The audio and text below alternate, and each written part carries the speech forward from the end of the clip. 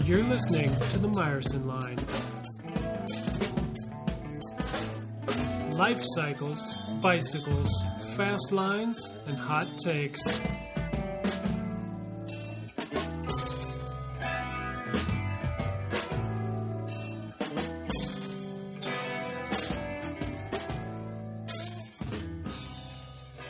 Bam, there we are. I can't believe it. We are actually, here we are with another episode of the Myerson Line. I want to start by apologizing to everybody for it being so long since our last episode. A little bit of the backstory there. Basically, I was pretty disappointed with the first one. Well, no, come on. They were going good for a while, but we had a really good episode with Hassan Bahati, and we lost 40 minutes of it. And we had basically like the first 10 minutes and the last 10 minutes, and they were great, but that was a big blow. It was a lot of work, and it was a great conversation. I was sad to lose it. But we also lost the software, the website that I was using, Blab, to do it. And so we are back. We are relying on other technology. And I am also, obviously, trying to balance all this with taking care of a baby, which I'm not currently doing, but it does bite into my time to do side projects like the podcast. Tonight, we are back, and we have Ryan Trebon as our guest, which I'm super pumped about. Hello, Ryan. Hello, everybody.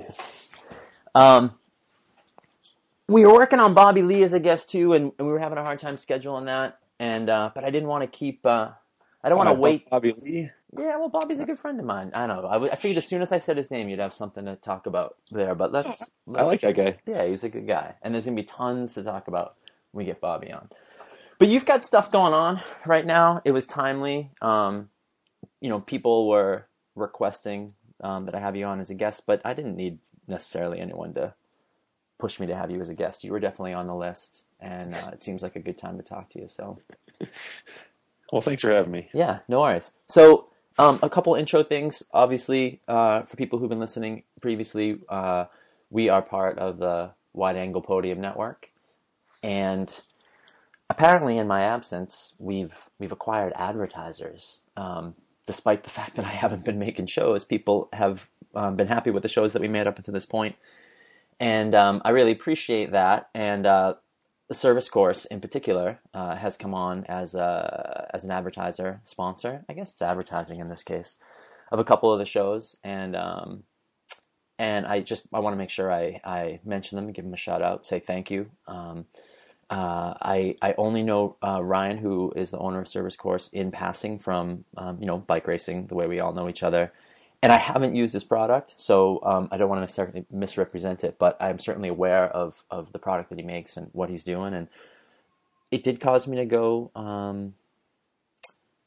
I didn't know what Tampico fiber was. Ryan, I don't know if you know what Tampico fiber is, but it's apparently a plant-based fiber that they're making brushes out of. And it's supposed to be a nicer brush, so I want to check it out. Brush for... No. Well, I think you can use it for anything, but I think it works especially well for washing things. Okay. I was gonna say I don't really have much hair to brush these days. Yeah, so. You and me both. You and me both, bud. But no, for bike washing, like it doesn't like the grease doesn't stick to the brush. It doesn't like rub the grease back into your bike. So it sounds, I don't know. It sounds does not sound like a gimmick. It sounds like a thing. I'd like to check it out. Really, Ryan, actually, if you're listening, I suppose, more than I need, of course we all want to make money. It's nice to get paid to do the podcast. I'd like to check your product out, because then I can actually, really talk about it. So there's my plea. Send me some stuff, bro. Yeah, free shit. This is how you get all your free stuff, right? Free stuff for money, as the expression goes. We'll send you some free stuff for money. All right, so let's get after it. So again, thank you to Service Course. Thank you, Ryan. I will put some effort into making sure I'm more familiar with your product, but I do appreciate the support and the sponsorship. So, thanks, Ryan. Appreciate it. Yeah, and I didn't mean you. Yeah, Ryan Newell, who is the owner of the business. But I mean, thanks all to you Ryans for being are good here. Ryans. Yeah. Man, where should we start? Like I said to you, this is like, if I wish we were at the bar having a drink. You drink? I've I'm never having actually. a beer right now, dude. Yeah, perfect. I thought that you did. It's kind of that shitty Utah beer, but it's still beer nonetheless. Oh yeah, it's the maximum like 2.5% or something in Utah. No, this one's 4%. Oh, you're gonna get arrested. Yeah, it's double. I had to have one for the price of two now. Are you allowed to bring alcohol over state borders? Like, Oh yeah, you can do whatever you want. well, I don't think that's Interstate true. I don't. That's the way I live my life. Yeah, By. exactly. You might think that you can do what you want, but I don't think they think so. It's like it's the rules. If you get caught doing it, Yeah.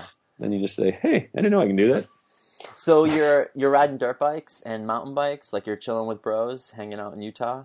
Yeah, I'm actually. It's friends of mine that I was first traveling around the country with back in like 2000, 2001, driving across the country in a Ford Econoline van, a bunch of friends of mine from Tennessee, and it's his birthday tomorrow, and they come out. They do a trip every year, and so they invited me out, and I was like, I don't have anything going on. Sounds awesome. Yeah, I mean, this is the wonderful part of retirement is you get to do all the shit that you've been saying no to for the past 15 years. You can do them. It's amazing.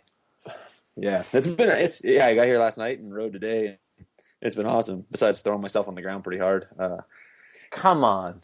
Dude, I crash all the time. It's like you go out there and you're having fun and you're dicking around and doing stupid stuff, and like sometimes it's like just that was funny, and sometimes it's like, oh fuck.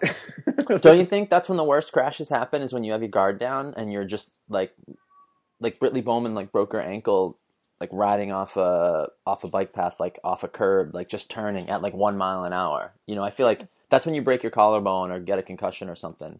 Yeah, I'm always I don't know. Shit happens. You want to go fast and take chances, and it's about to happen occasionally. Yeah. It's just they always seem to come in like waves. You know, you go through like 10 months of no crashes, and every ride you'll crash on. You're just like, what the hell am I doing wrong?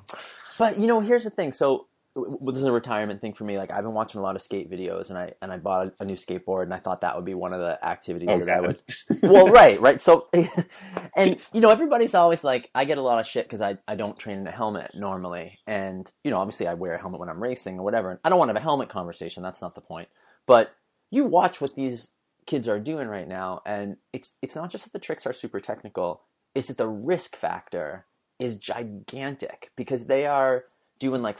They're awling off like 14-step flights of stairs, kick flipping, you know, maybe doing it like going into something backside. Like they're going into things blind, like where their back is facing the direction they're going, and then grinding or sliding something, and then flipping or kick flipping off of it. So there's a lot of bails that are happening while they're moving basically backwards, and they land on their ass. And that's how you smack your head, right? Like, because you can't. It's hard to hold your head. As a skateboarder, I think this is why I haven't had a lot of injuries in bike racing when I've crashed, and why I don't crash often. Is you learn how to like fall off a handrail and not hit your head. It's like a skill that you acquire. But man, so I'm personally afraid of high penalty for failure maneuvers. It's why I like cross and why I don't like jumping shit. That's why there's a video of me like running off that A-line you were making fun of me for. Like, I can't jump stuff. You know? Well, not when you're not. You can't jump stuff when you're not on your bike. I mean, we can start with that. Preface it with that way. I got some things to learn for sure. I got like there are skills that I definitely do not have, but I was scared of that. I was legit scared of smashing my face on the ground, you know, and just getting it wrong because I never learned how to jump. I don't leave the ground. That's why I'm good at cyclocross because I'm good at like technical things. I'm good at lip tricks. I'm not good at air. So I get you. I don't like leaving the ground that often. I don't mind doing drops and stuff, but I don't like jumping stuff either. Yeah, well, stop hitting the ground though, bro. Man, then you're gonna say stop having fun. Yeah, no, good point. This is a good segue into my first memory of you. And so early in the show I like to talk about like how I know my guest and how my guest knows me, like when we first met. And I genuinely don't remember the first time we talked. I don't remember like becoming friends with you. Fuck, I'm not even sure if we're friends now. But I do remember, I think it was, when was Napa Nationals? Was that 2003? No, dude, that was like 2001. No, I actually have it handy. I actually looked. Yeah, it was 2001. It was 2002. I'm looking at it. I'm looking at it. 2002? Yeah. Okay, so 2002 then. Because you got third. Yeah. Adam Craig won. This is an under 23 race. Adam Craig won. Barry Wicks was second. You were third. Yeah, but I was leading the race and then double flatted, and I didn't have a pit bike, so I had to ride 2 flats. Way to steal my story, bro. That's my whole story. That's the story. So I was watching the race, and I was like, wow, this Ryan Trebon kid, I don't know who this kid is. This is amazing what he just did. If he ever learns how to ride his bike, he's going to be really good. That was my first impression of you. Like, wow, he double flatted and rode all those guys back down. Oh, no, Awesome. you rode... Well, no, because you were leading, and then you double flatted, and then you rode back up to third from like 10th place. Yeah. And you rode by Powers and like Josh Anthony and Alan Obi. Troy Wells was in that race. It's actually pretty good. I think he was younger. Yeah, it was awesome, man. They had 14 inches of rain that week. Yeah. That was a burly day.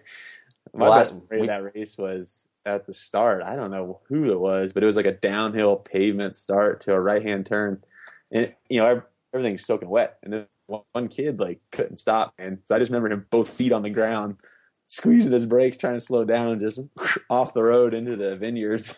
I mean, there's a reason we never got invited back there, right? Like, we destroyed that place. Vines got broken, like $10,000 wine vines, that will never yield grapes again. Also, we could ride around on our bikes. Yeah. I don't know. I mean, yeah, if they didn't get that rain, it probably wouldn't fine. It wouldn't have been a big deal. But that was one of the wettest nationals I remember. Yeah. But that was my race in the rain, finish in the rain, podium in the rain, pack up, go home in the rain. It was awesome, man. That was a hard week. But that was my first impression of you. That was the first time I encountered you, and like, I think you stuck with cross after that, and you were around. Did we race the next day in the elite race together? I don't know if we had it. I don't know if it was set up like that back then. Yeah. What did you finish in the elite race there? I don't recall. I could go look. I think Barry was 9th and I was 10th, so I think we might have smoked you. Boom! I'm gonna look right now. I got it open. Page 1. Yeah. There's only 23 people on the results list, and I am not on it. Oh. Just couldn't pull it through, huh? Apparently not. That was those were in my semi-retired years. Those were the years where I was just coaching, and I was 30 at that point, and I didn't think I was ever going to turn pro or anything. I wasn't trying to race bikes for a living. I was racing bikes for fun at that point. I actually didn't turn pro until 2003. It was the year after that. So I was still just horsing around at this point. All right. We'll give you a pass. Do you remember your first interaction? How did I get onto your radar? Because I don't remember. Again, I don't remember becoming. Was that your race in Worcester? Yeah. You won my race in Worcester. Yeah, I remember that. I think that's the first time I may have actually talked to you. I don't know if it was at Powers' house the night after that or after Gloucester when they lived in that shitty house. Yeah, where you guys would do the drunk race over the stairs. Yeah, we should talk about that. I maybe then. I don't know. I mean, honestly, I don't remember. No, that makes sense. Yeah, too many times too. So that was the Central Mass Cyclocross to End Homelessness. It was a C1. It was the equivalent of a C1 at the time, and it was the first race to have equal prize money for women. First UCI race had equal prize money for women. And yeah, you won it in the dry year, right? Yeah, I won. I beat Todd. Yeah. I beat Todd Wells that year, and then the next day was Gloucester, and I rolled my tire with Todd. Me and Todd were together then too. Yeah, that's right. And that's when we were still running like 1-day races, and that was Saturday. Gloucester was Sunday. And the next year, that weekend was supposed to be a USGP weekend, but the race got canceled, and then Gloucester became a double weekend and became USGP. So much little history that I should write it all down at some point. But that was a good day. I like that race. That was fun. Yeah, the year before it was super wet and super deep mud, and they were like, "No big deal. Come on back next year." It was good. After the homeless race, we didn't get invited back. We did it 2 years at that park. But they basically, it's a long story about that race, but it was really great. I got hired to run that race. I didn't own the race. Basically a homeless shelter in the city of Worcester. Short story was just, they were bored of running like $100 a plate dinner fundraisers that no one showed up for and everybody kind of hated. And they thought, let's run a bike race and hire someone to run the race for us, and then we'll have an exciting event to raise funds around. So it was a great concept, and it was, for me, I didn't take a dollar from them. They covered the operating expenses of the race. I kept the entry fees as a way to pay myself and my staff, and then they sold all the sponsorship. And so any sponsorship they sold was, fundraising for the homeless shelter. So, they brought like $100,000 in sponsorship, which is way better than anyone in the bike industry really can do. But in the end, it actually wasn't really enough. It was a lot of work for them, and just not necessarily enough return. So we ended up not doing it a third year. But I wish all my jobs could have been like that, where I didn't have any risk, and I was helping raise money, providing an event that raised money for a really good cause. And the reason why we had equal prize money for women was at their insistence, because lack of income parity for women is one of the primary causes for female homelessness. Women not making as much money as men puts them on the streets much sooner than men. So I learned a lesson there, even just working with those guys. It was good. Nice. I didn't know that either. Well, see how informative this talk has been so far. This was meant to be, this is the education of Ryan Trebon episode. Oh man, it's going to take hours. Everybody just get a cup of coffee, hang out. Yeah. We'll be here for a while. My other early memories of you are also just like moving around. I feel like when I first met you, I associated you with North Carolina scene. And I know from, being in a military family, there's like 4 different scenes that claim you as theirs. I feel like Florida thinks you belong to them, and North Carolina thinks you belong to them. And then, I think you ended up in Bend on your own. That was your choice. Were you somewhere else before that? I started racing mountain bikes in like Washington State, and then we moved around a lot, being in the military, but I started racing mountain bikes in Florida, like more seriously, and then kind of in the Southeast. And so I would say I cut my teeth mostly in the Southeast racing.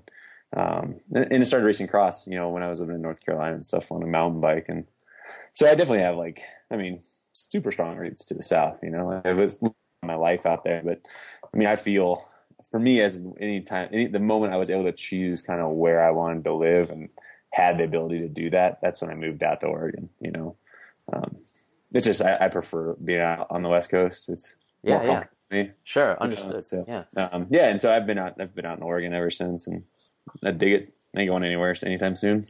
But it must have been great coming up in North Carolina. I think people do know that there's a scene there now, but I would say in the early to mid 2000s, people didn't realize like what Tim Hopkins was up to there and how good the races actually were, and that he really grew a scene there, which I assume that was your crew, right? Like, yeah, totally. Those guys, they have really good varying terrain. You go from, the coast or the Sand Hills region out to the mountains and stuff, and it was never like Oregon huge, or probably will never be as big as like the Cross Crusade, but it's like serious racing. They do a good job. They put on quality events, and they've turned out some good racers over the years as well too, by having those events there. Yeah. So, well, if you haven't been back in a while, I think it's even better than that now. I think you'd be surprised. I was in January.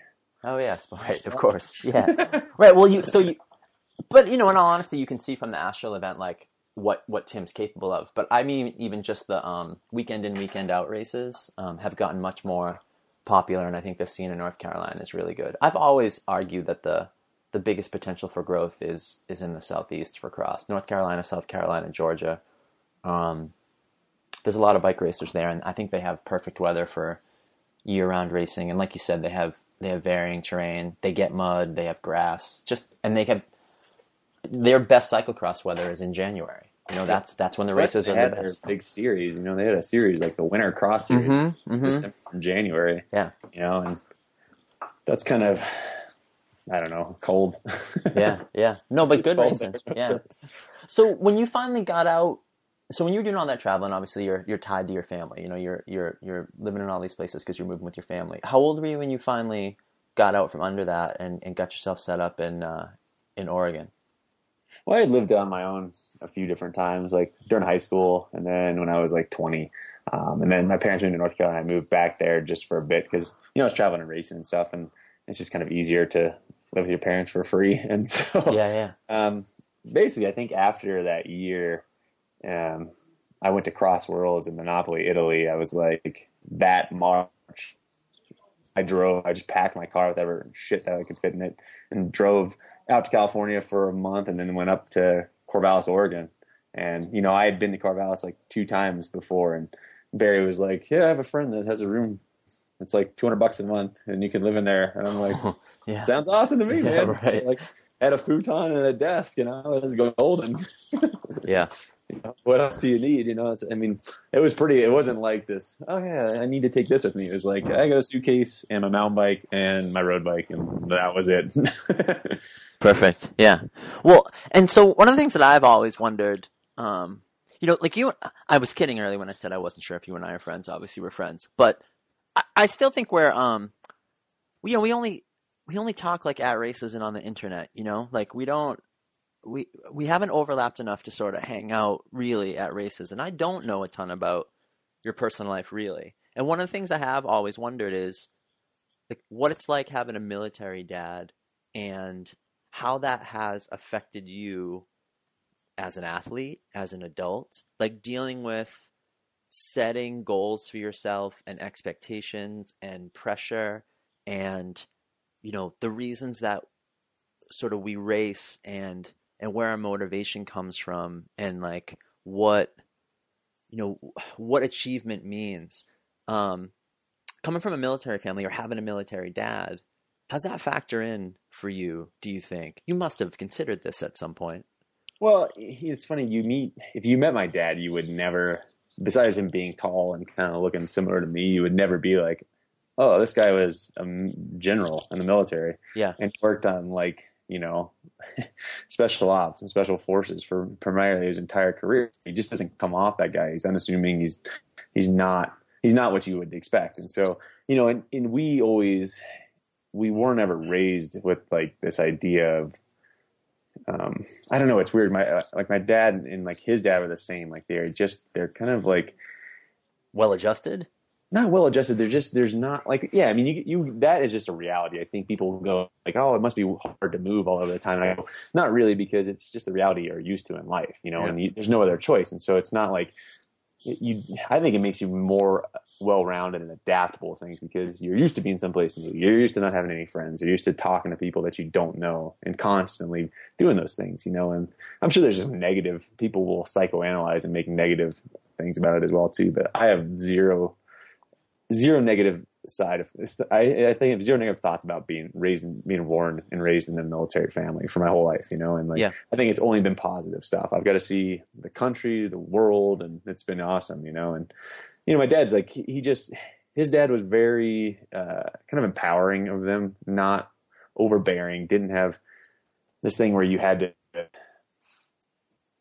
to meet certain expectations. It was like, my dad's like a kind of not a free spirit, because a free spirit's a wrong word for me and it's a wrong word for him. We're just more like kind of walk to the beat of your own drum, right? Mm-hmm, mm-hmm. Yeah, you pick your own path. And you allow like yourself to fail and allow your children to try things and not like be too cautious about them. My dad was like 16 years old and he got to fly solo from Southern California all the way up to like Vancouver, BC in an airplane. Uh-huh. His dad has let him. He like said, "Hey, go do this," you know, and like, don't call me. Just, you know, call me every other day or something and let me know how it's going.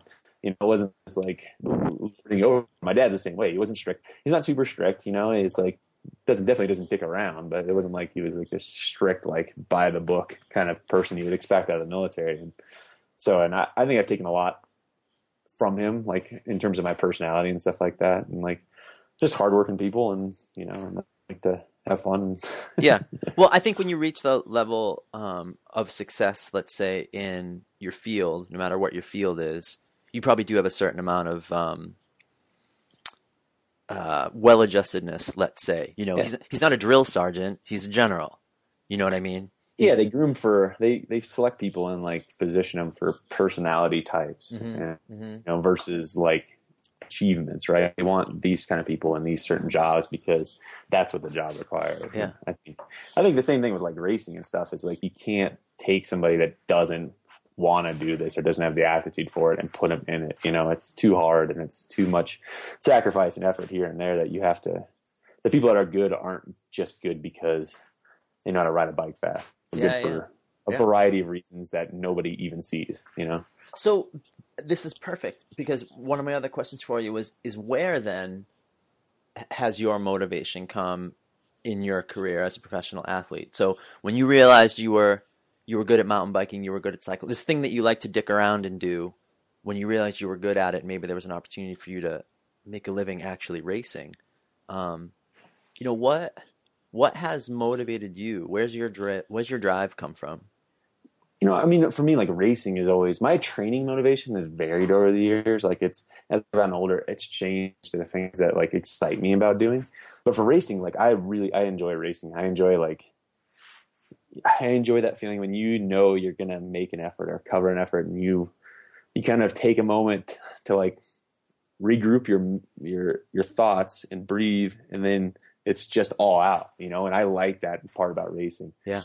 For me, it's like, it's this, when you dig deep and someone else is digging deep and like you can crack that person, that's like, it's satisfying, you know, and like, that's cool. And like, I've always liked racing, you know. When I was younger, training like was exciting for me. And like, you know, when I was 2004 to 2008 or so, like I would say got off on like training and seeing how much I could do, like the workload I could manage, the hours I could do. And like, we'd do these intervals and just be like, yeah, man, like, I just did 4 20-minute intervals at this power, you know, and like, I wasn't even like, I felt good afterwards, and I did it again the next day, you know. And it's just like, you know, you do these workouts, and like the workouts kind of like, I was excited because it was all like uncharted territory, you know. It was like, oh, let's just see where we can go with this, you know. And like, but I still always love just riding, you know, like, but I like the training part. And then it went from like, I wasn't so much into training. Training was like the way for me to get to the races, because I wanted to race and I wanted to ride, you know. And so,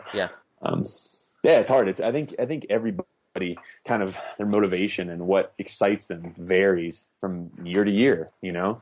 Every year it's something like you got to find some way to keep yourself motivated, because it's too damn hard otherwise. Absolutely. And I think I know how it went this way for me, and I feel like I observed it from a distance going this way for you. But I agree that you go through this whole period of seeing what you're capable of and trying to increase your workload capacity, and finding out, you know, what's the end point of your talent through training. You know, how much training can you finish?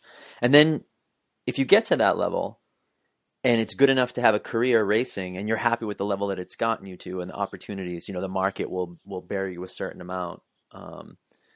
I know for me, it got to the point where I knew I wasn't going to get any better, and I was okay with that. Well, of course, I was in my late 30s at this point anyway, so I didn't necessarily expect to get better, but I knew how to prepare myself and do the training to get myself to a certain fitness level that would allow me to do my job, and I loved my job.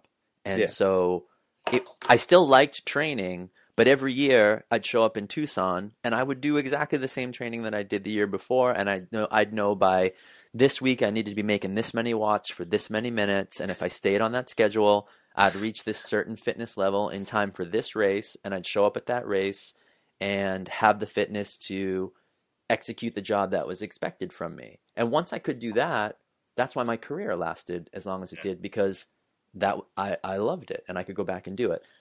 Did you feel like you got to that point as well in these past few years? Let's say before you had your back injury, you feel like you were at the point where you would reach this, let's call it a comfortable level? And we'll talk. I want to talk more about that, but no, because I never was like, I have this sensation, right? I know what it feels like to, what I needed to feel like, training to know, like, I'm going to go to this race and do well. That's why I didn't have to race my way into fitness. I could go out there and train, and I was always really good about just like putting big efforts in, doing the work, and like I could show up and race off of training versus like needing that race into it, you know? And I don't know. For me, it was never this like, I need to hit this number or be able to do this. It was like, I need to feel intrinsically in myself that like, I'm ready for this, you know? And like, if I didn't feel ready for it, I wouldn't race as well. But you know, like once I felt like I'm good, like everything's good, like the legs are working, everything's going well, like I was good. And that could have been a mental block. It could have just been, you know, but it's just, when I would ride, I would after 4 or 5 hours, I'd like this sensation that I get, like, like your legs, like you didn't ever run out of energy. You had reserves, and it was like, all right, we're feeling good now. I know when to back off and get ready for the races. You work with Jim Miller? He was your coach, right? Jim Lehman. Oh, Jim Lehman. Sorry. Yeah. I've worked with Jim Lehman since. That's right. I'm sorry. Yeah. I knew that. And I just misspoke because I did New York. But Jim's a very well-respected coach with a lot of successful athletes. And so even if you're almost describing like paying more attention to your sensations than the numbers, but I assume you were always collecting data for Jim. Yeah. Yeah, of course. And I mean, for a large period of time, we were constantly sharing stuff. And then it turned into like, me and Jim are great friends now. We've been working together, for 12 years. That's a long relationship. And it became more of like confidant. And absolutely. Bounce things off of versus because you get to a point where you're like, I know what I need to do. I know how to get there. Like, I don't need constant guidance on that. It's just I need someone to like look over your shoulder, just be like, Jim, what the fuck, man? I don't know what's going on. Exactly. And it was more like, I'm frustrated with my girlfriend. I'm frustrated with this sponsor. I'm frustrated with Adam Myerson. It's just like he's someone that you could talk to, and it was like an impartial, and he'd tell you if you're full of shit. And he'd tell you if you just need to toughen up. So I think that's a natural progression of a successful coaching relationship. That after a while, the athlete should be able to hear the answers in their head. And the sound of their coach's voice in their head when they've worked with them long enough, but you still need that. You still need to check in and get that. Yeah, you need a sounding board. You need someone to help you keep your ego in check too. I think as an individual self-coach person, sometimes you maybe take risks or you do things on pride. You want something to be true, and so you pretend that it is, and then even though it's not, and then you do a workout you shouldn't do. Usually, it's an overtraining problem, not an undertraining problem. You usually do a workout you shouldn't do because you want to be better than you are instead of just being patient. I think that happens a lot. I don't ever believe in overtraining. I'm an under-resting person versus an overtraining person. As I hear people talking about overtraining, doing 15 hours, 20 hours a week, and I'm like, you're not overtrained. You're just like not taking care of yourself before and afterwards. Yeah. Right. And so like it's amazing the amount of work you can do if you properly take care of yourself and let yourself rest and forego other things, and I think too many people they think, oh, I'm tired from training. It's like, no, you're tired because you were out hanging out with friends or went for a hike with your girlfriend or did all this other stuff that is not conducive to being a fast bike racer, which is hard to give up. Lifestyle, so much of success in the sport, and I think for me later in my career, but also I think for like masters athletes and anyone with a job, but I think for pro bike racers too, lifestyle is everything. And I think this is why so many of the American guys, and I want to talk about this with you, have a hard time, trying to be successful in Europe. I think Jeremy struggles with this now is, Belgium's not awesome. Like, I know everybody romanticizes Belgium, but it's not California, and it's a tough place to, things that you take for granted here, like just being able to stop at a convenience store for a Coke and a Snickers bar on a training ride, are things that are sometimes impossibilities in Europe. And that is like one tiny little example.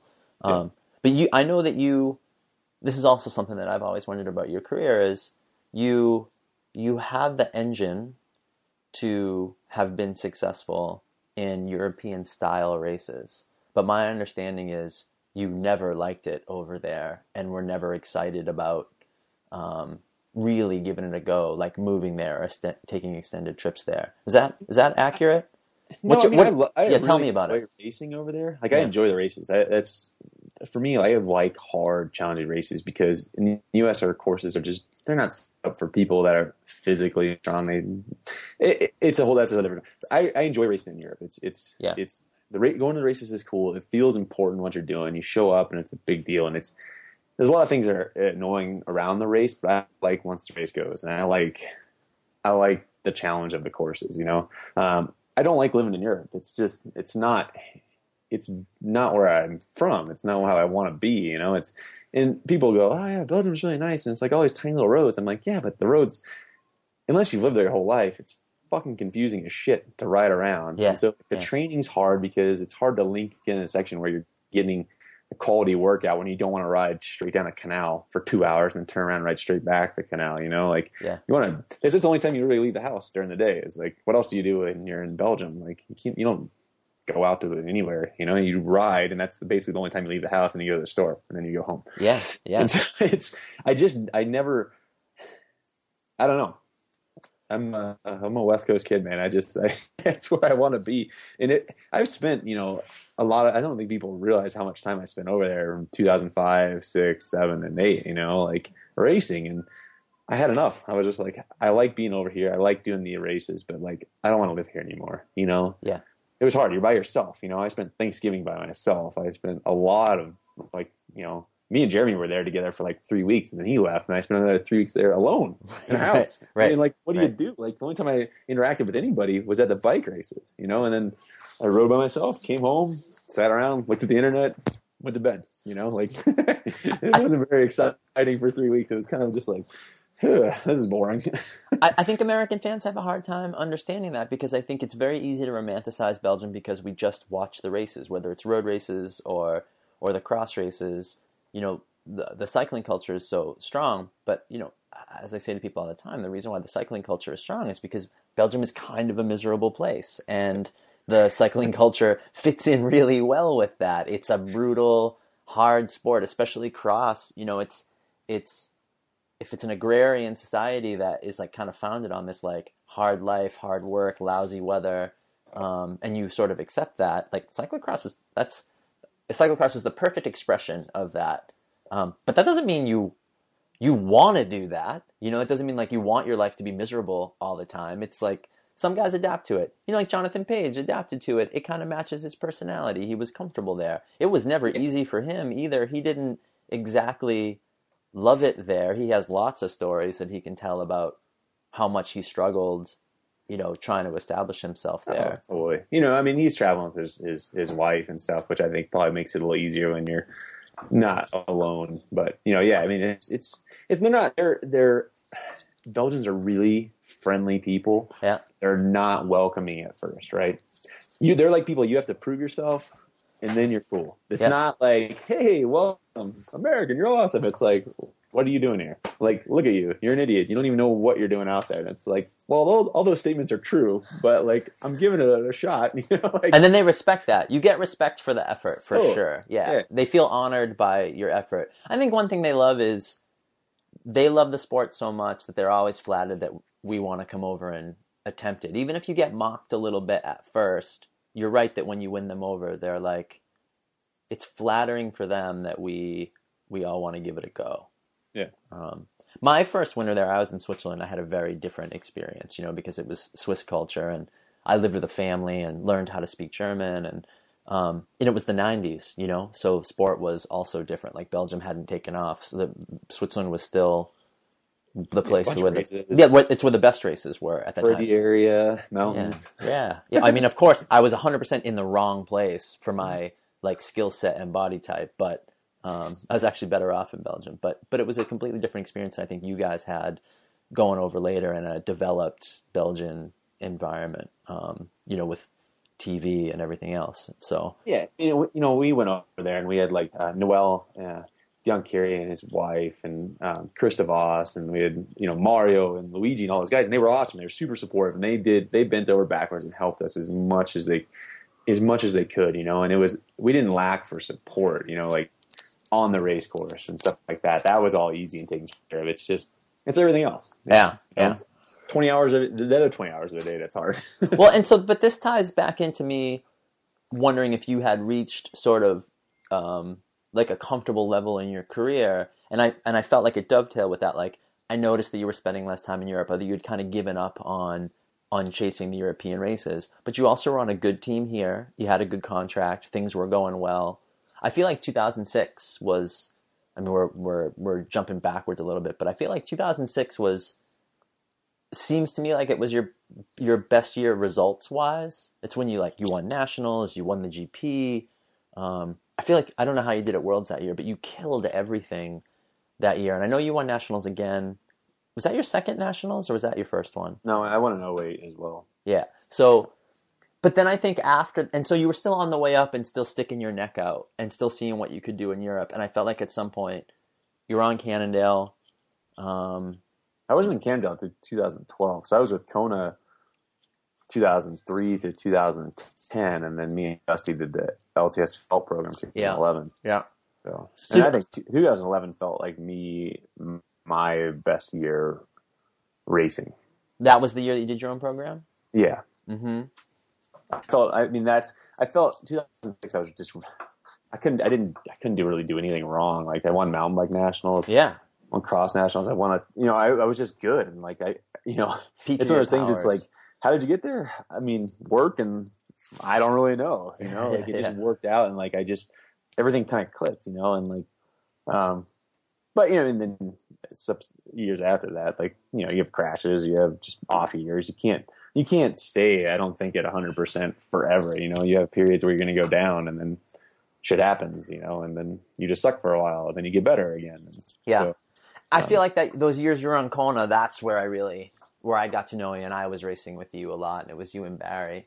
And that was a great program, and it was good. They weren't like full cross teams yet, but you guys, it seemed like to me that you guys were good friends. Like you got along and you liked traveling with each other. And I think that's so crucial to being successful, is traveling with a crew of guys that you like. Oh yeah. Me and Barry are like, the moment we met in Monopoly, Italy, like we met each other in Napa, but in Italy, we've been friends ever since, and I talk to Barry all the time on the phone, and we still go, even he's living in California, we'll still go take trips and go ride mountain bikes and just shoot the shit. It's like someone that we trained really well together, in terms of what we wanted to do, and we like doing the same shit, and we like just having fun with it versus it being all about the training and stuff like that. We like to just dick off otherwise. Yeah. And it's like we're very similar but extremely different. Well, he's a smart and thoughtful and interesting guy. Totally. He had more going on than just bike racing, even though he gave bike racing everything. He does look like Sideshow Bob, and I have a hard time not seeing that every time I see him. You should see him now. His hair is even bigger now. No. How can it be bigger? Dude, it's like out of control. He hasn't cut it in, I think, 2 years. Well, so this is why I'd always laugh, because I think you have this tall person problem of, you get on the podium and you just can never put your hands up, because it's what tall people do. If you have big boobs, you like arch your back and hide. If you're tall, you never stand up straight. And so you're always on the podium with your arms at like right angles. And this is why you always look like the great Cornholio, because you don't put your hands up ever. You put your elbows out and you put your hands up at a 90-degree angle. And you should just pull your shirt over your head at that point. And I think it's from being tall. Tall people never, it's like a tall, height-induced shyness, you know how tall people are often, they're shy about their height. And so, yeah, man, you just want to blend in occasionally. So that's for me. I always tell people whenever I go to a bar or anywhere, like the only person I ever see is the other tall dude on the other side of the room. I just see heads and then the other tall dude, and you try not to make eye contact with them. Well, so you guys were the Twin Towers, but I thought it was Sideshow Bob and the Great Cornholio was how I characterized it. But those were good years. They were a great sponsor. I mean, they're still a great sponsor, obviously, for Helen. And I think, is Barry still doing stuff with Kona?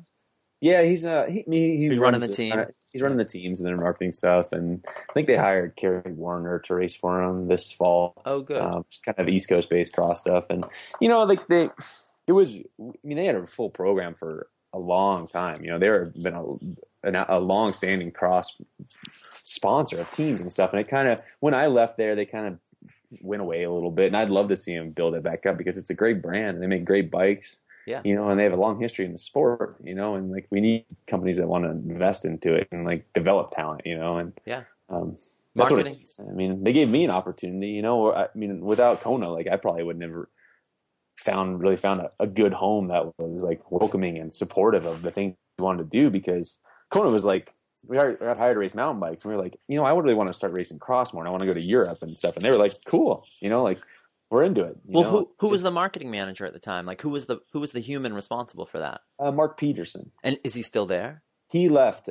He left 2009, and then they hired someone else in 2010, and that's why me and Dusty got out of there because we didn't drive. Our personalities didn't fit that well, and so we were like, we wanted to do our own thing. We wanted to kind of like make it, And luckily, I wanted to do something. I just kind of wanted it to be more professional and things to be more timely, and so we and Dusty went, and it was awesome, And like I still have a great relationship with everybody at Kona at the company. I still talk to them. I still see them at events and stuff, and they're by far my favorite sponsor I've ever had. Yeah, and I imagine that you have positive memories there. But it's the marketing manager change. It's on my mind a lot. Where you think you have a relationship with a brand, but then you find out you actually have a relationship with a marketing manager, and that marketing manager leaves, and that relationship often ends. I was just lamenting. I'm really excited. I have a new shoe sponsor, and I'm really excited about it, and I'm psyched to be working with Matt Shriver. I'm riding Bontrager shoes, so I'm psyched to be working with Matt Shriver. I've always admired Keith Bontrager and pay attention to what he does just as a person, as a designer, a guy. Yeah. But I was on Mavic shoes for 8 years and through 3, 4, 5 different marketing managers. And then finally, there was a big enough change with them moving to Utah and everything else, and new marketing managers came in, and it's like it never happened. It's like I have no relationship with this company. And I think sometimes people don't realize as an athlete, same thing, like I was on Mountain Khakis, Smart Stop, various versions of that team. 8 years on the same team. You leave the house every day. You leave the house every day in that kit. You are like more connected to those sponsors and to that team often than maybe the people who own the team or the marketing managers that work at those brands, because you literally wear those clothes every day, your whole identity. So, I mean, how many years did you leave the house like in Kona kit, and how much is Kona part of your identity, right?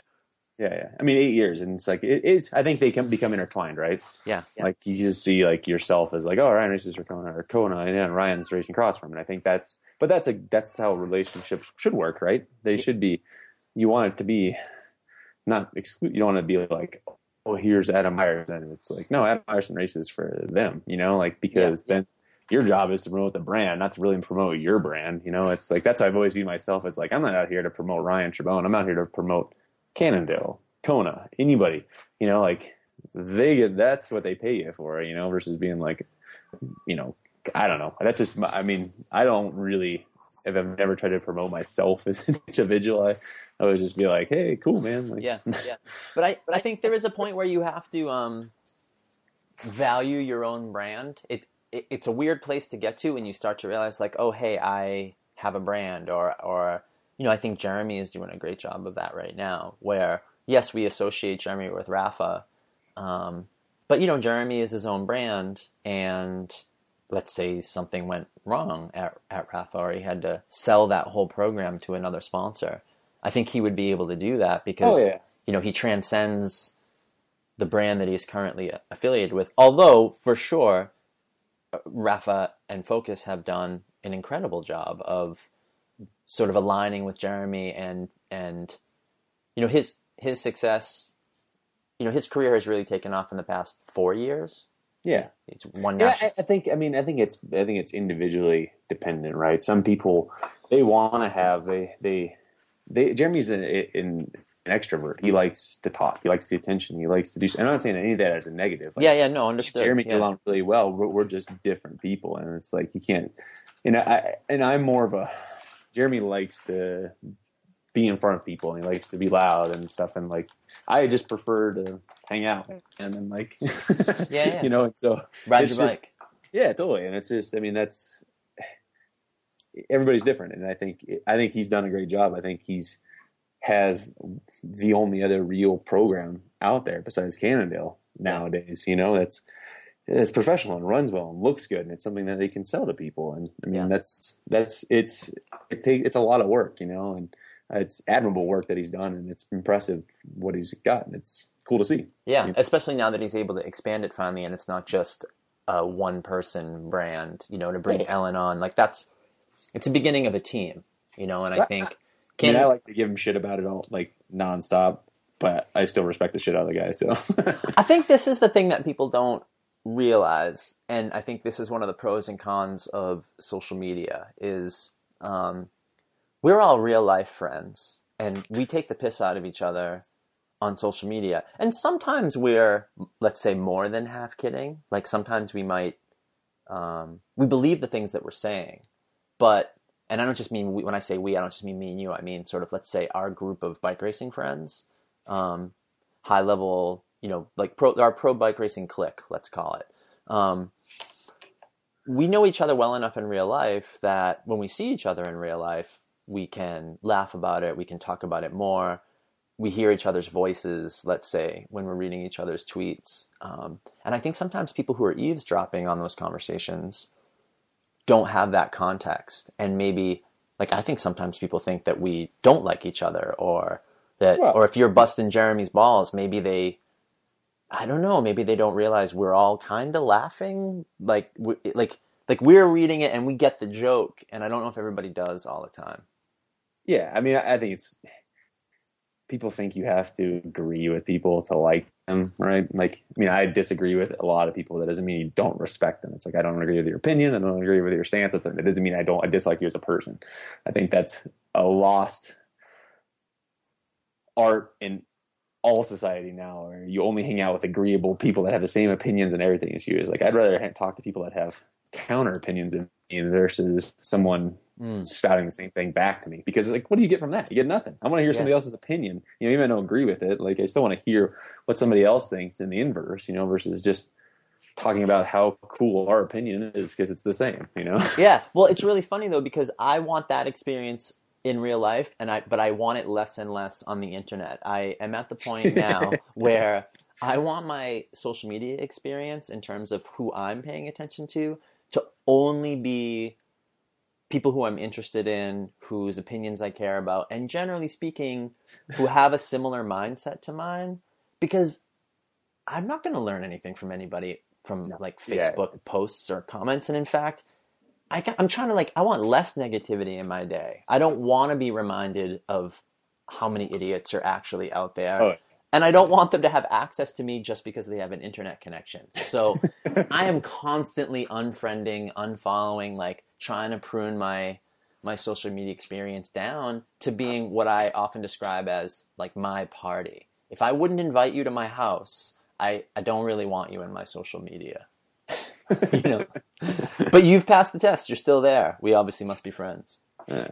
I just like to give shit, man. I'm also extremely welcoming to take it as well too. I know sometimes people will say will irk me as well, but most of it just rolls off because why do I care? What's it going to affect? It's not actually that important, right? And that's why we can. Totally. That's why we can fuck around, because it's not actually. It doesn't actually matter. Yeah. Yeah. People don't get that. I think people don't get that. Oh, give me all this shit you want. Everybody out there, just keep right away. You're in for it now. Yeah, you're gonna get it now, I think. Just from you East Coasters, because you got no sense of humor. Uh-huh. It's good that we busted your balls for a long time about Gloucester and coming back out to the East Coast, and it was good when you finally came out. People were psyched. It was all the shit they gave you, and it's not like you didn't know it would be this way, but once you came out, man, people were psyched that you were here. They just wanted to watch you race. They wanted you at our events, and it was great. I think it was Gloucester that you finally came out to after not having been on the East Coast for a while. Yeah, I just hadn't been to, I think it was 2000. I don't think we went to Gloucester in 2011, or 2010 and 2011. So it was, there's a good little stretch there. My favorite East Coast story is I said some stupid article about the way Tim Johnson was racing, it seemed like East Coast bullshit or something like that. Oh, and then, yes, I remember. I forgot about this. Then we went to New Jersey, and there was this whole group of people that were making these signs "Go home, Ryan," or whatever. Yeah. It was awesome. It was me and Dusty it was the best thing ever, and I won the race that day. I remember riding by and waving at everyone with the signs, and it was just It was fantastic. That was one of the best memories of racing I've ever had. Because That was that give a shit enough to like cheer for me, or give it a shit enough to boo me. I just don't be apathetic to it, you know. I don't like when people are mean, but I think in that case, people were mostly being funny. I mean, they were being mean, but it was funny. I don't think anyone actually was really mad about it. And there were some upset individuals out there. Funny. There are small pockets of like real hecklers on the East Coast. It's generally not a thing, especially in the Northeast, and I think it's died out a lot. But I think there is, you get some pockets every now and then. I can't remember. I remember that race. It was USGP in that in New Jersey in that flat field. I'm it was at Mercer, but on the other side of Mercer, not at the side near the river that we went to the years after that. Yeah. Oh yeah, right. We raced in two different venues there, two different spots there. Yeah, just across the road. Yeah, right. Same muddy flat field. Yeah. Well, so let's kind of use all that to pull us up to where we are now. So you have your crash. You hurt your back. It's been 2 years now. Yeah. Well, yes. When was your crash? 2014. So September 2014, I crashed one of my handlebars, just a good local series. It's kind of like before the season starts in Oregon. Ended up fracturing like 5 vertebrae and a bunch of ribs.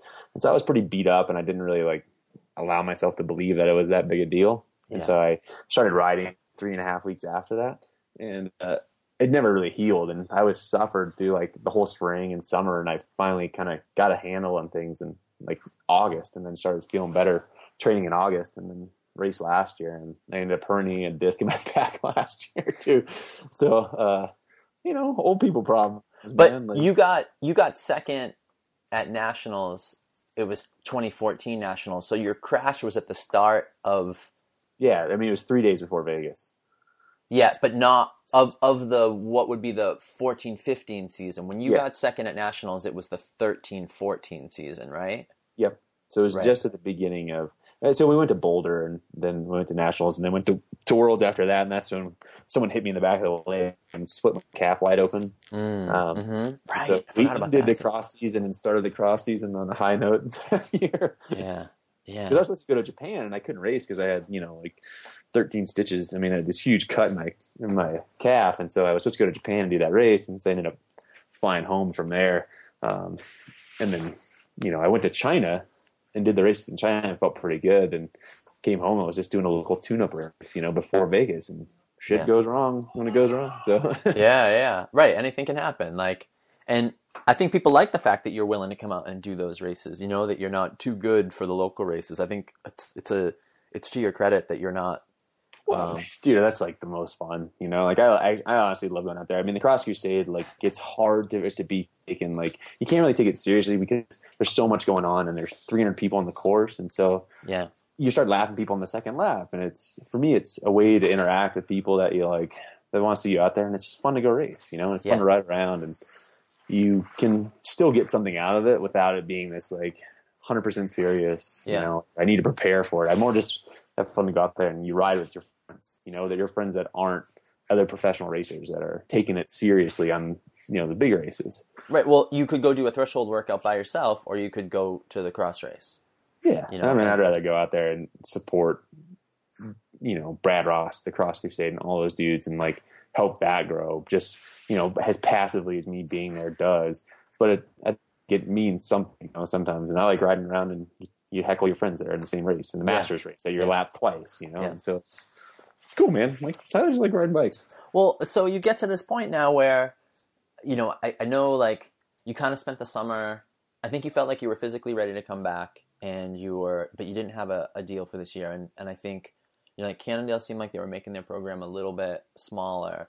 I feel like in the past couple of years, not that you had a conflict at Cannondale, I don't know anything about that. I don't mean to imply that you did, but I know with your mountain bike contract with Scott Tadro, I don't know all the details there. I know you had some kind of conflict there where you weren't going to all the races you were supposed to go to, and you guys kind of had a little public spat about it, and it was really bad for everyone, I thought, involved.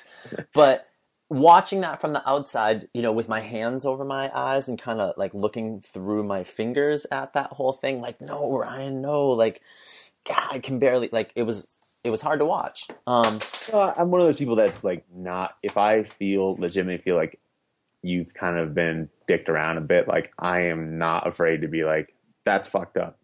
Yeah. I don't agree with that. And like, if you won't get a hold of me, I'll make sure everybody knows that what you did is fucked up. And it's funny because me and Scott get along really well, and we have zero issues with each other. Like I talk to him all the time on the phone, and like he's a good dude. It's just he's got one personality and I got the other, and sometimes they go well, and sometimes it's like fucking button heads, man. And it's good when you can realize that when you work with someone, and like I would work for Scott and do something because I understand him and he kind of understands me more now. Yeah. That it makes things easier. The thing with Cannondale is like I don't have anything bad about Cannondale. Like it's, I think I was more at Cannondale on Stu's insistence, right? I think Stu wanted me to race for him. I wanted to work with Stu. Stu could have been with any other brand and I would have gone with him, Yeah. Because I like him, I trust him. And I was a Kona and I got Cannondale, right? In terms of the relationship, Kona, I just never felt like I fit in there in terms of the way they did things, in terms of their brand, in terms of their marketing. It just a little more corporate than Kona. Yeah. And but in that, it's just not as a criticism. Yeah. That doesn't have to be a criticism. It's just a different approach. Totally. And the people there are just different, it's go ahead, say it. Go ahead, say it. East Coast. Yep, I knew that's where we were going. He's like East Coast mentality, and it's versus like the guys at Kona are just they're like bros. They're like they're people you would ride bikes with and hang out with, and like I like the guys. There's a lot of guys at Canada that are awesome, and I would never be like, that was a bad mistake. I shouldn't have been there. It was an awesome 4 years. And, when I got hurt, I didn't race that whole year pretty much. And they still paid me, That's something to be said for that. So, totally. It's whatever, not every relationship's supposed to work out, right? That's why you did your time there. Ex-girlfriends. Yeah. It ran its course. Yeah. Yeah. But I mean, I still like Stu. Me and Stu still get along, and I talk to Stu all the time, and he's a great dude. And like, yeah, but there's not much money out there right now. And I'm, it may be surprising to some people that if you still wanted to race, that you weren't able to find a spot. And I know there's plenty of people like, I know Adam McKine-Human was more than happy to give you bikes. You weren't just looking for someone to give you bikes. You needed you were looking for a program. I turned down a couple different offers that I had. Yeah. Because it's never about the money, but for me, if it feels like what the back end, the support structure isn't there to be, it's not worth my time if it's going to be a hassle the whole time. Like that's what I don't want. I want to go there and race, and I want us to be on the same mindset of what we want to accomplish, not where I'm fighting tooth and nail for everything to get this done. And it's like, well, why do you need that? It's like, what? Dude, I've been doing this for 16 years. Like, it's just because, and it's not being like a prima donna. It's just like, there's certain things I know from experience that need to get done or should be there available. And it's fine. I'm kind of glad it didn't work out because I had been talking about it for a couple of years, stopping after 2015 racing, and had kind of a job lined up on the side, and that fell through. And then I was like, what am I going to do? And I'm like, I'm going to keep racing because I still like bikes. And I think it was beneficial that nothing came together because I'm not physically tired from racing. For me, it's more the mental aspect of like the constant effort to train really hard. Yeah. And I don't want to travel anymore. Like, honestly, like I don't want to fly back and forth. I've never spent, as long as I've lived in Oregon, I've never spent a fall in Oregon. Right. And for me, that feels good now. It feels nice to be here. I like the racing and I'll miss watching people race, but I'm not going to miss sitting on the airplane. I'm not going to miss sitting in hotel rooms. I'm not going to miss the hard efforts to get there. Like 100%. I know the work that it takes to get there. It's just like, I don't want to do that anymore. I still want to ride every day, but I don't want to suffer, man. Yeah. I mean, I understand it intrinsically. I think for me, similarly, the travel was the part that I liked the least. And I've heard it said many times, as a pro bike racer, the travel is the hardest part of the job. The traveling is harder than the racing.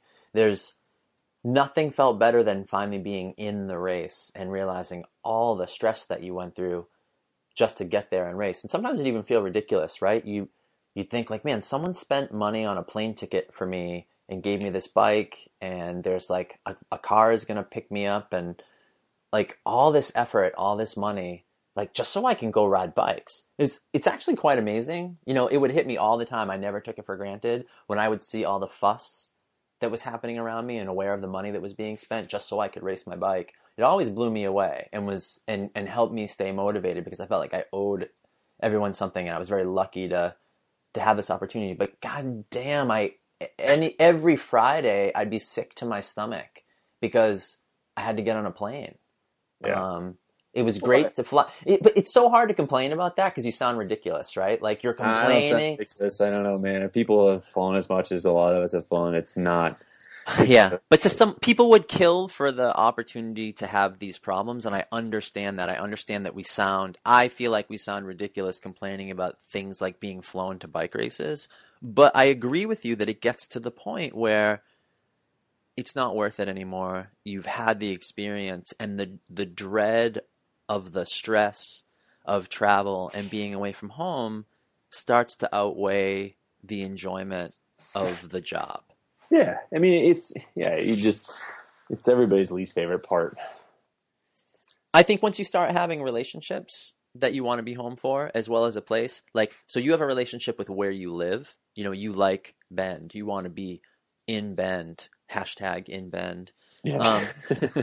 You want to be in Bend because you love the place. You chose that place. You have a relationship with that place. But you also have a romantic relationship. You have a girlfriend. You have someone that you, I assume, want to be home with. You have dogs or a dog. You have relationships with your pets that, I'm not even being funny, like relationships with pets they're so important. You know, like I miss my pets when I'm traveling.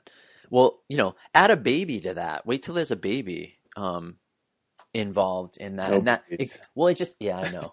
I said the same thing too. But it's that same feeling, like it goes up another level from there. But missing my pets and my girlfriend and my house and my city, you know, that was enough for me. But having a baby is like, it's almost unbearable. Like I don't even like to go training because I don't want to be gone for an hour.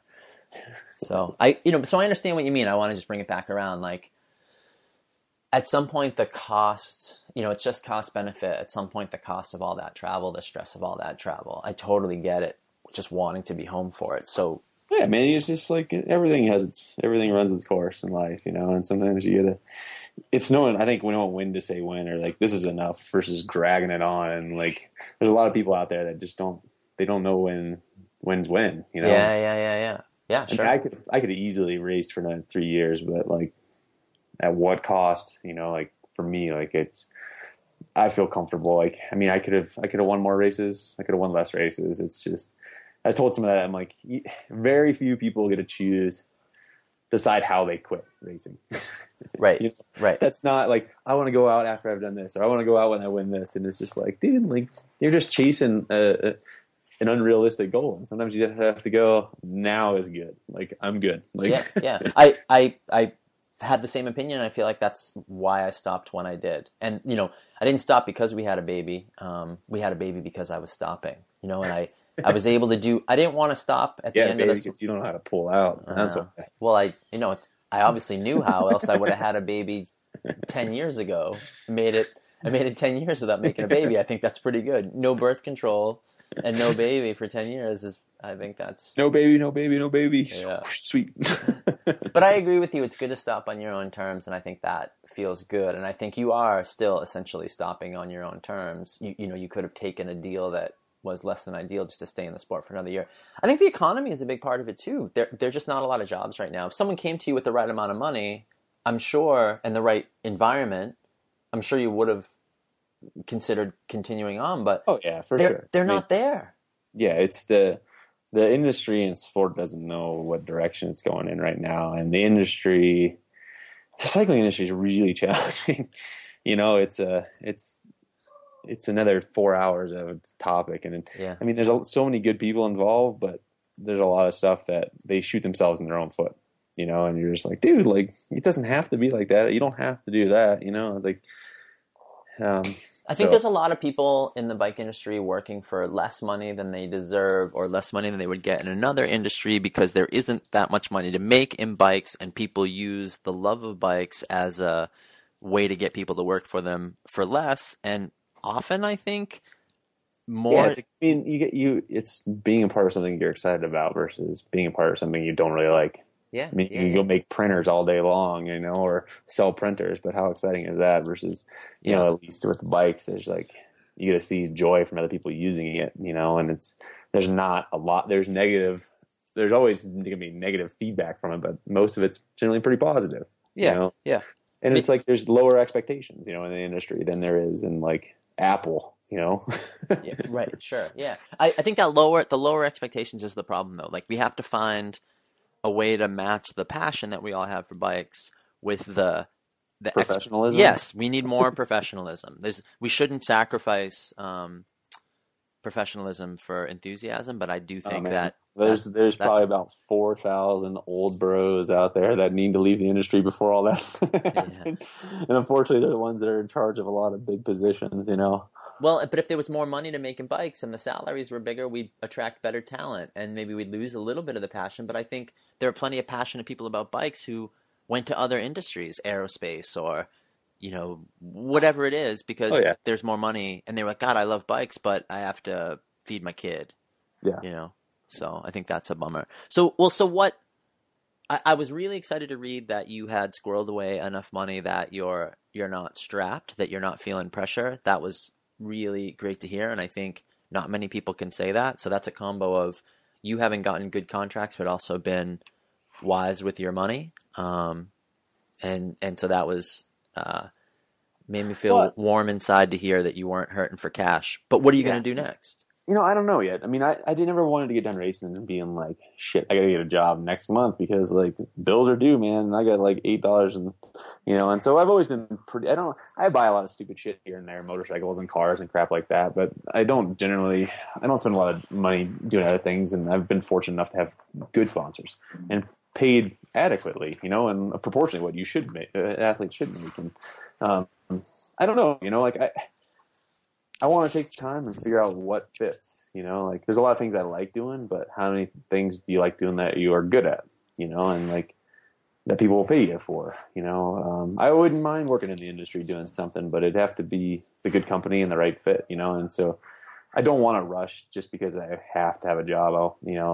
It's been cycling be good. I think it requires everything of you. It's, you're so used to giving 100% of yourself into everything, every aspect, every day. It's nice to have those days where you don't have to worry about things anymore.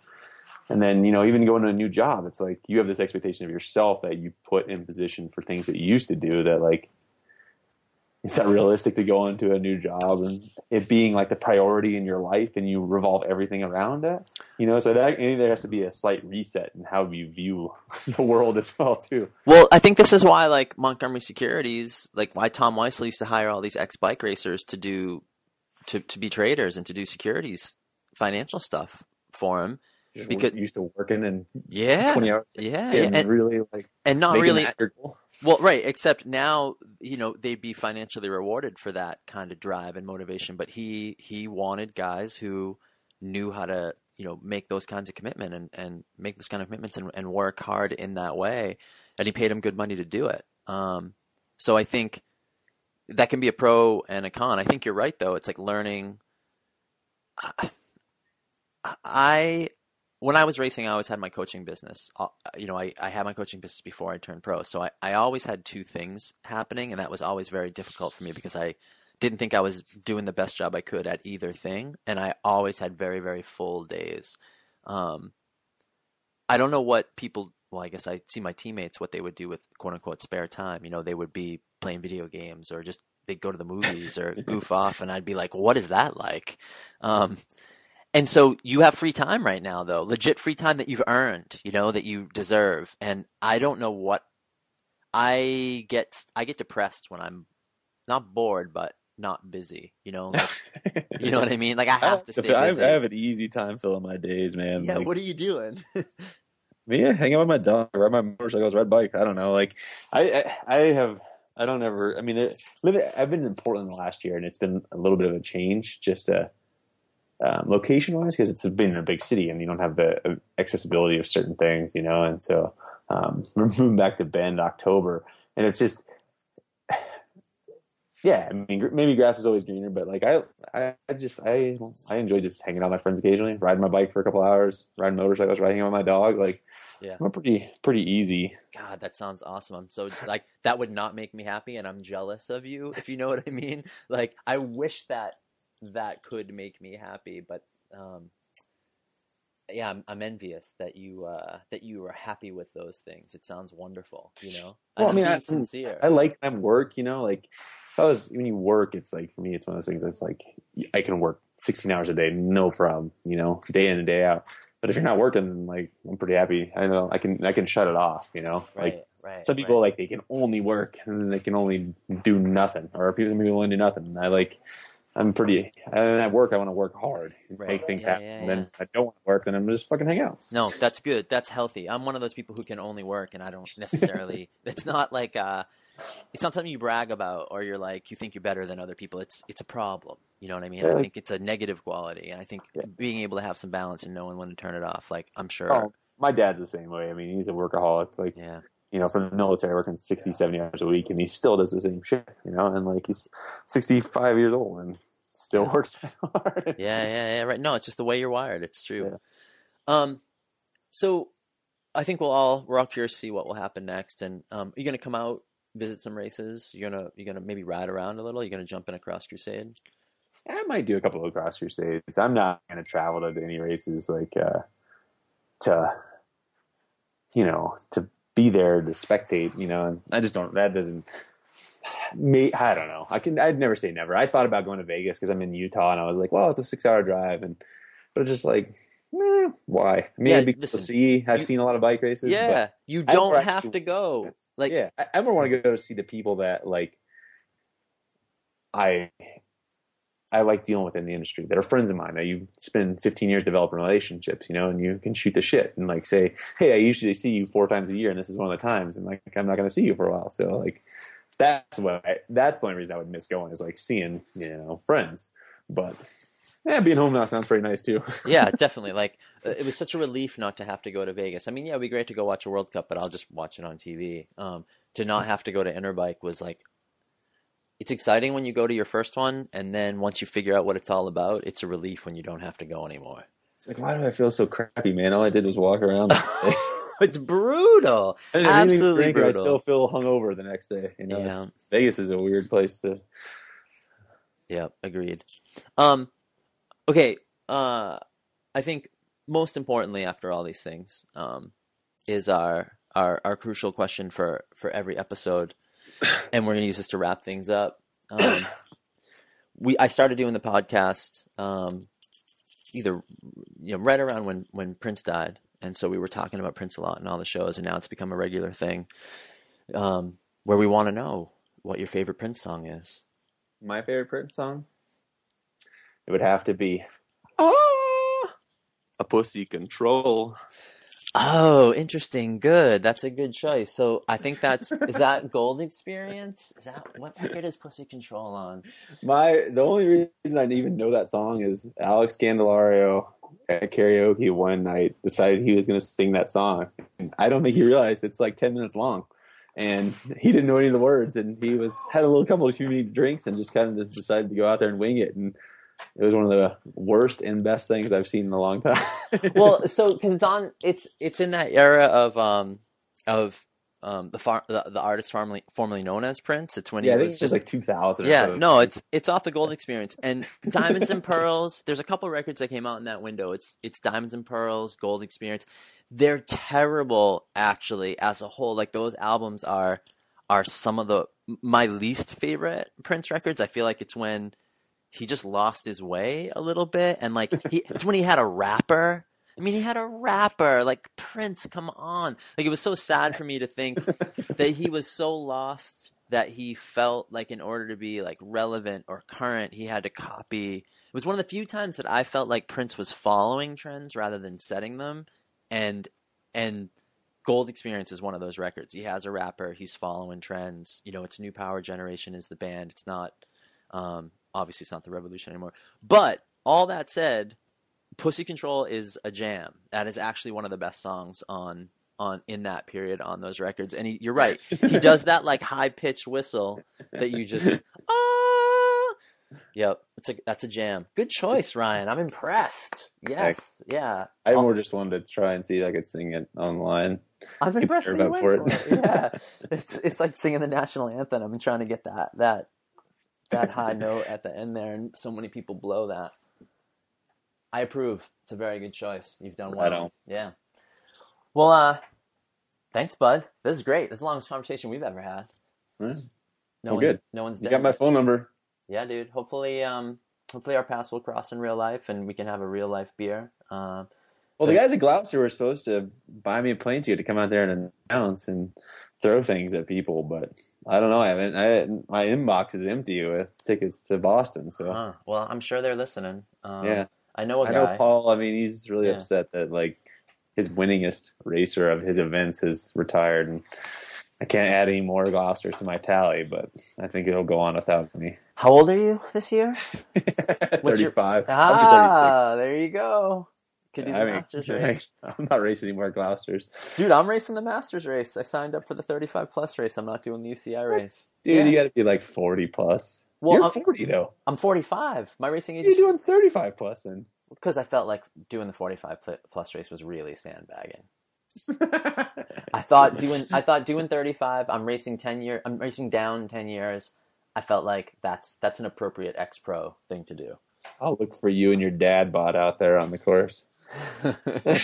I won't be hard to miss. My ass is gigantic. So you'll see me. More gigantic. I think it's appropriate. Yeah, it's true. All right, bud. Thanks a lot. Yep. See you. Thanks. Talk to you soon.